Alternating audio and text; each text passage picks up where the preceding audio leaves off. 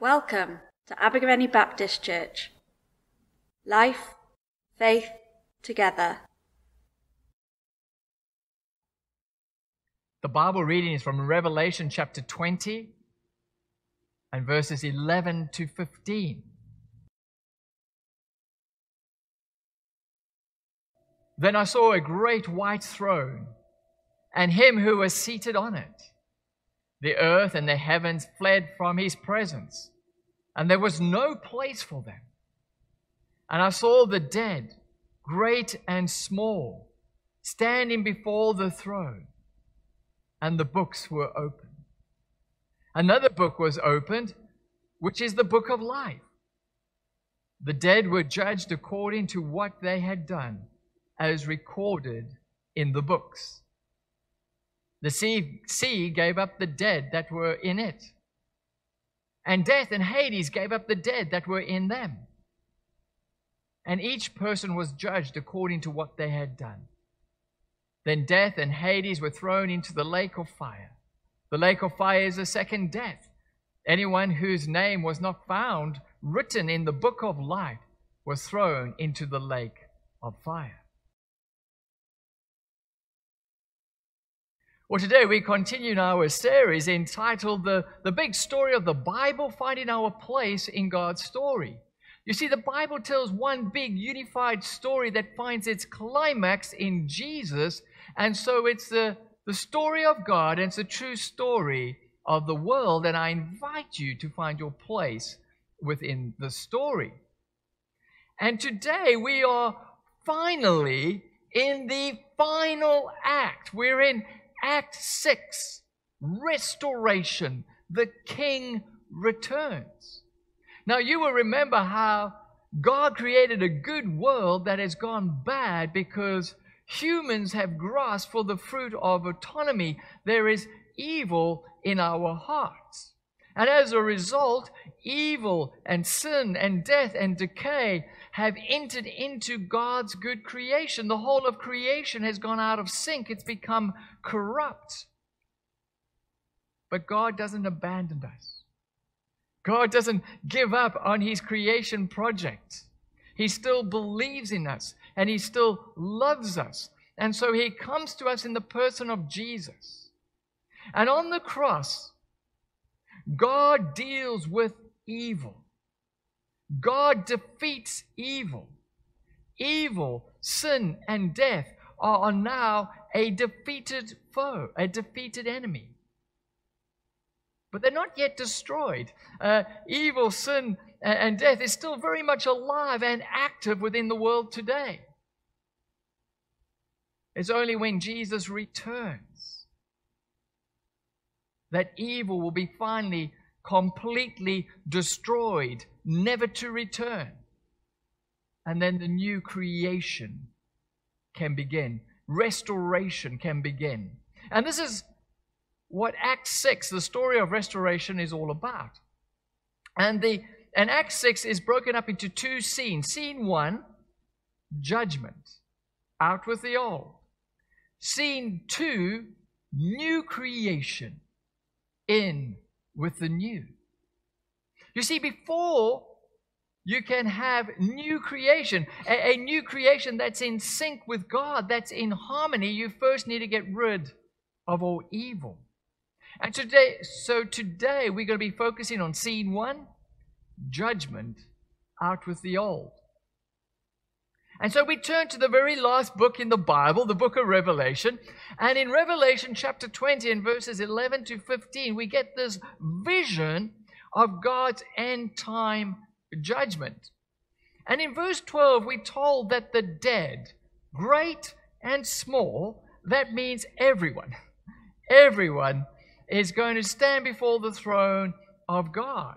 And we read in verse 13 that the sea gave up the dead that were in it, and death and Hades gave up the dead that were in them. Now this is just reflecting the basic concepts and imagery of the afterlife that most Jews in the first century believed in. Hades was the realm of the dead. It was the place where the dead would go. It could be translated the grave.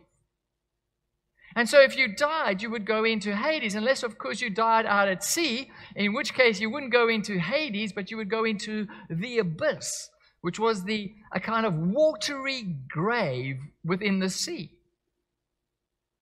Of course, if you put your faith in Jesus, when you die, you would physically go into Hades, but your spirit would be kept safe with Jesus. But on Judgment Day, everyone would come alive again, and each person would be judged according to what they had done. And then we read in verses 14 and 15, then death and Hades were thrown into the lake of fire. The lake of fire is the second death. Anyone whose name was not found written in the book of life, in other words, anyone who had not put their faith in Jesus, was thrown into the lake of fire. So death itself and Hades and anyone who hadn't put their faith in Jesus was thrown into the lake of fire. Now, the lake of fire was the place where all evil that had marred and corrupted God's good creation was sent. So earlier in the chapter, in verse 10, we read, and the devil who deceived them was thrown into the lake of burning sulfur, where the beast and the false prophet had been thrown. Okay, so who are these three characters? Well, it's important to state right at the forefront that the book of Revelation uses imagery and very colorful symbolic language. And so the devil represented evil itself, cosmic spiritual evil. And the beast represented evil political powers that were exploiting people, that were oppressing people. At the time of writing the book of Revelation, the beast was the Roman Empire. And even today, there are many oppressive political powers that are causing endless cruelty to many people and endless suffering to many people. And then the false prophet represented institutional evil.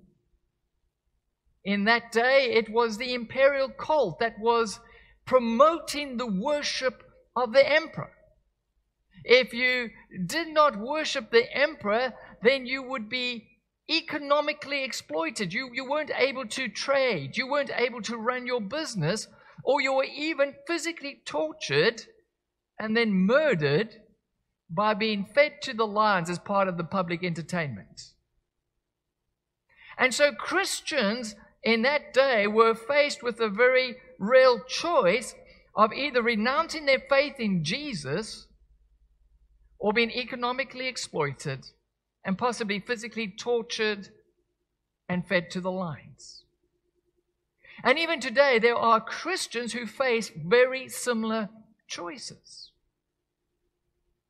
And even today, there is institutional evil. It might not be as bad as the imperial cult, but we still have institutional evil in certain police forces, in some big businesses, in some media outlets, and so on and so on.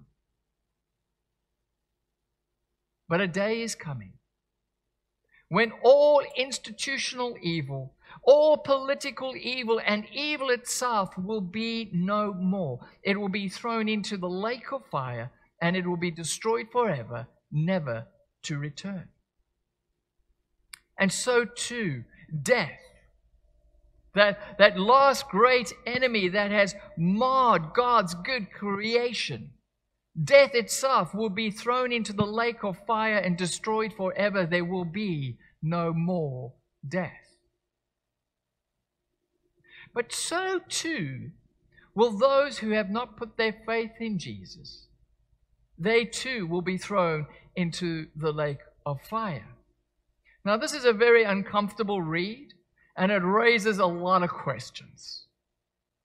But again, we need to emphasize that the book of Revelation is using symbolic language. And so the lake of fire is imagery. On a very popular level, it's often referred to as hell. I personally find the term very misleading because it conjures up this idea of some kind of underground torture chamber that has more to do with medieval imagery than it does with the Bible. Sometimes certain Bible translations even use the word hell when they translate in the word Gehenna, which again I think is equally misleading because Gehenna was actually a physical place just outside of Jerusalem. It was this smoldering garbage dump that they had this continuous fire, and they would throw their rubbish there and it would consume and destroy all the rubbish. And so it became a very fitting symbol for God's final judgment and destruction of all things evil. Again, this imagery of a fire that is being used as God's judgment also comes from and is drawn off a lot of Old Testament passages like Isaiah chapter 66 and verse 24, which says, "And they will go out and look on the dead bodies of those who rebelled against me. The worms that eat them will not die, and the fire that burns them will not be quenched." So again, this is an image of death and destruction, and it was an image that was very fitting for God's final judgment of all things evil. And there's a lot of other imagery within the Bible to refer to judgment, God's final judgment. So you have darkness, weeping, being outside the presence of God. All of this is seen in Matthew chapter 8 and verse 12. You have a watery abyss in Luke chapter 8 and verse 31. You have profound silence in Psalm 31 and verse 17. You have burning sulfur in the presence of God in Revelation chapter 14 and verse 10. And so the question comes, well, how do we interpret and understand all this imagery? Well, there are three main views that Christian Bible-believing scholars hold to. So the one is a literal view, where they believe the ungodly will actually literally be burnt by fire and will be eaten by a worm. And so they believe in an internal conscious suffering. Now, I find this view slightly problematic, firstly and mainly because all the imagery is contradictory. It's actually impossible to take all the imagery literally because they're contradictory. So you have fire, yet utter darkness. You have weeping, yet utter silence. You have a watery abyss, yet fire. You have in the presence of God, yet separate from the presence of God. So it's impossible to interpret all the imagery literally because they are contradictory. And of course, no scholar actually does interpret them all literally because it's impossible to. So you have a second view, which is the figurative view, which believes that all the imagery is pointing to, all the imagery is a symbol of destruction and death. So the worm is a symbol of decay. Fire is a symbol of destruction. And darkness, silence, and the watery abyss is a symbol of uncreation, reversal of creation. Remember in Genesis chapter 1, before God begins to create, there is nothing but darkness and a watery abyss, which was a symbol of nothingness. So this is a return to a pre-creation state, to nothingness.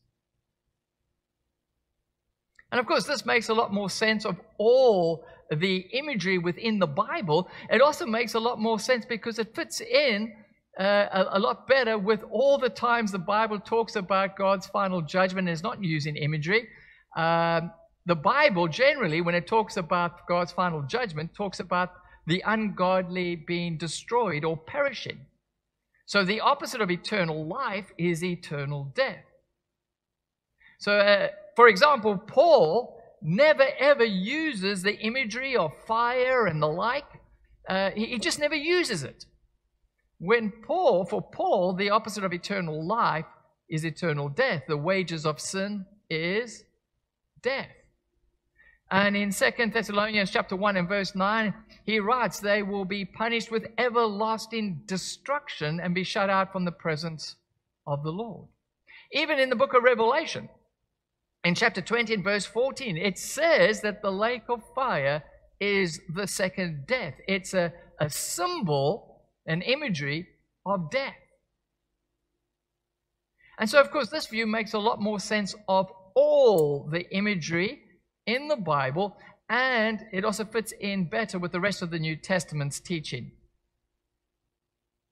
But what about the imagery of weeping and anguish? It doesn't really deal with that. And weeping and anguish doesn't seem to be an image for destruction and death, but it seems to be more an image for suffering and pain. And so this leads to the third view, which is called the final end view. This view basically agrees with everything in the previous view, the figurative view, that all the imagery is symbolic, but they believe that the ungodly will experience a temporary time of suffering before they merely cease to exist forever. So there'll be a temporary time of suffering, and then they will merely cease to exist. And they draw of passages like Matthew chapter 10 and verse 28, which says, do not be afraid of those who kill the body but cannot kill the soul. Rather be afraid of the one who can destroy both the soul and body in hell, in Gehenna, that fiery rubbish dump. And so they believe that all the ungodly will eventually be consumed by the fire of Gehenna, or the lake of fire. But they believe that there will be a temporary suffering that leads to the eternal destruction. Now again, it must be emphasized, they don't believe the imagery is literal. They don't take it literally, so they don't think you're literally going to burn in a fire. But they believe that you will have some kind of temporary suffering that will eventually lead to an eternal destruction. And they believe that the length and the severity of the suffering will be in proportion to what that person deserves. So in the book of Revelation, in both Revelation chapter 20, in chapter 20 in verse 12 and verse 13, makes it abundantly clear that each person was judged according to what they had done. So everyone will be judged in according to what they had done. So if for those who have raped and murdered, committed a genocide, those who have emotionally, physically, and sexually abused children and remain unrepentant, they will suffer to a far greater degree and severity and length. It'll be in proportion to what they have done and deserve. Nobody's going to say, that's unfair. That's not right. Everyone's going to say, that's just. That's right. That's fair. That is what they deserve.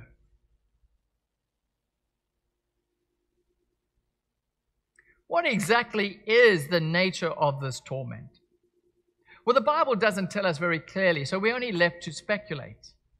We do get a very good clue in a first century Jewish writing at the time of Jesus. In 4 Ezra chapter 7 and verse 87, it says, they will utterly waste away in confusion and be consumed with shame, and they will wither with fear at seeing the glory of the Most High. So it seems to me that this torment would be an inner anguish of guilt and shame and remorse as they come to realize all the evil things they have done.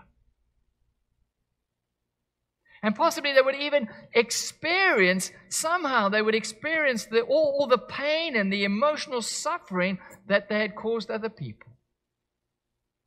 Somehow for a moment they would experience it. And then they would merely cease to exist. Some might still object, but how could a loving God allow people to suffer like this? Even if it is temporary, how could He allow people to suffer like this? Well, if that's your objection, then I need to ask you this question. What exactly do you want God to do? What are you asking God to do? To just forgive past sins and to give them a fresh start at all cost? Well, that's exactly what God did on the cross. You see, God doesn't want anyone to experience eternal death. God wants to forgive everyone. And so He came and He died for us. He took our punishment upon Himself. He took the torment of our guilt and shame upon Himself so that we could be forgiven and so that we could experience eternal life. But what if the person doesn't want to ask for forgiveness? What if the person doesn't want to have anything to do with God? What should God do then? Should God give them what they want? Well, unfortunately, that's exactly what God does. God will give people what they want. If they want to live apart from Him and have a life apart from Him, He will give them what they want. You see, in the end, there will only be two types of people. There will be those who say to God, "Your will be done." And there will be those to whom God says, "Your will be done." And if you want to live apart from God, God will allow that. But it will lead to suffering and to eternal death.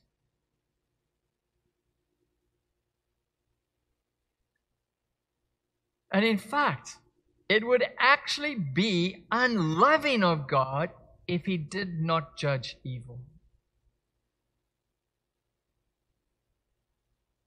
You see, it's only people like us who live a very comfortable, easy life that have a problem with God's judgment. Those who have experienced a genocide, those who have been raped, those who have had a loved one murdered, they're crying out for justice. And when you have an unrepentant person who has physically, emotionally, and sexually abused children, and they've lived to a ripe old age, and they seem to have got away with it scot-free. When you have a cruel dictator who's lived to a ripe old age and has had a life of luxury and comfort, people cry out, "Where's the justice in that? That's not fair. Where's the justice? How could God allow them to get away with it?" There's no justice. Oh, there is justice. God doesn't allow them to get away with it. There will be judgment. There will be justice.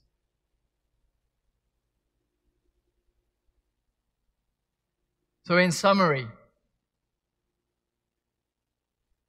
I believe that when a person who's a non-Christian dies, if they have been a relatively decent and kind person, they will merely come to the realization that there is a God who loves them, who wants a relationship with them, but they have chosen to have nothing to do with Him. And so God is giving them what they want. And that realization will bring about shame and remorse. If they've been particularly unkind and selfish, then all their unkind and selfish deeds will be exposed, and that will bring about an anguish of guilt and shame and remorse. And then they will merely cease to exist. On the other hand, those who have been particularly cruel and evil, when all their evil deeds and cruelty are exposed, they would be filled with an intense and an incredible anguish of guilt and shame and remorse. And somehow for a moment or two, they're going to be experiencing all that pain that they have caused others to suffer, all that emotional hurt. There will be justice.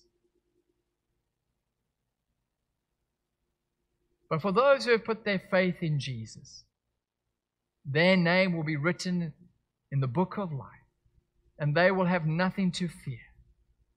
For Jesus has paid the price for them. Jesus has taken our punishment. Jesus has taken the torment of our guilt and our shame and our remorse all upon himself, and he has paid the price for us so we can be forgiven and so we can experience eternal life with him. And this shows us the price that Jesus paid for us. And when we realize this, it's very hard to contemplate the cross for very long without tears.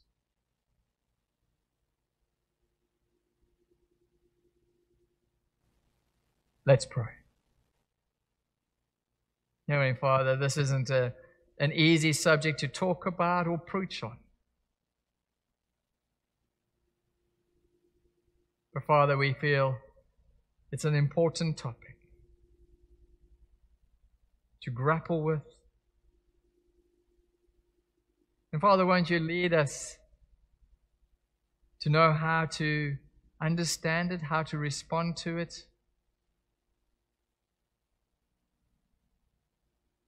Father, one way we respond is with incredible gratitude for what you did for us on the cross.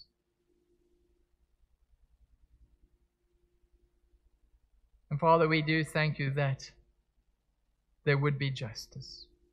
We think of all those victims who have suffered endless cruelty at the hands of certain people. Father, we thank you that you don't leave them. You don't abandon them. You are ensuring that there is justice for them. And Father, we thank you that there is a hope of a world one day where there will be no more evil, no more suffering, no more death.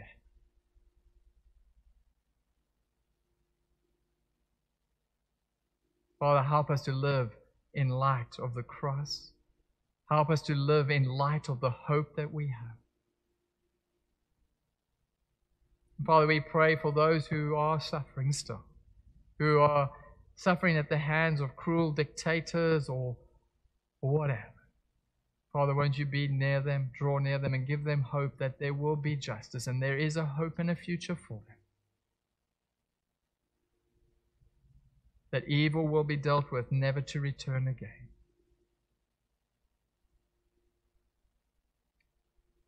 And Father, we thank you that we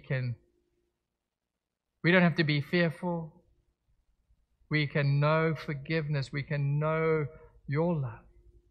And we can have an incredible hope because of Jesus. And we can say, it is well with my soul. Amen. Thank you for watching. For more information, please visit our website at abergavennybaptist.co.uk.